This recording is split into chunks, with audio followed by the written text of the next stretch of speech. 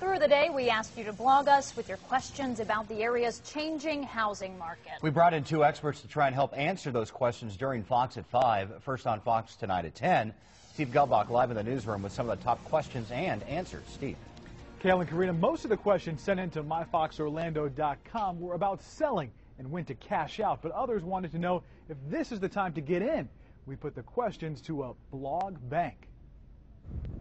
With enough homes for sale in Central Florida to last through July 2008, the big question for our real estate expert was, when will this buyer's market turn to a seller's market? Karen Arbitine of Remax Realty expects the housing market to pick up by the end of the year, with inventory starting to go down. If you absolutely don't have to sell, then and you could wait for 3 to 6 months, it would probably be a little bit better. For those who want to stay in their house, our mortgage expert Laura Myers of Security One Mortgage answered bloggers with questions about refinancing. They're wondering if it's a good time to refinance now or if they should wait, which you never know what the future is going to bring. So if it makes sense to refinance now, then I would say go for it.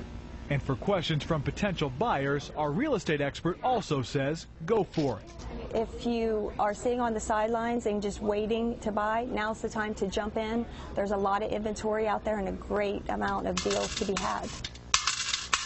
And our mortgage expert says buyers don't need a lot of money up front to get into the market. She took questions about how much to expect to pay in closing. Closing costs are usually about 3% of the sales price on average, and they can negotiate either on the sales price or the seller picking up those closing costs. So we're definitely seeing more of that since the market's gotten a little softer.